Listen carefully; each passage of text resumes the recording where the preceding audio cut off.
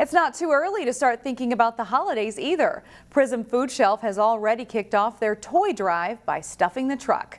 The Golden Valley nonprofit partnered up with 2 men and a truck this year to collect new unwrapped toys for their holiday toy shop.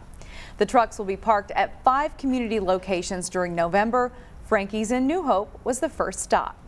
This is absolutely one of my favorite ways to give back, is bringing the toys for Christmas. Many kids may have not even experienced a Christmas before, and so they just don't even know what to expect, and for us to be able to provide that for families.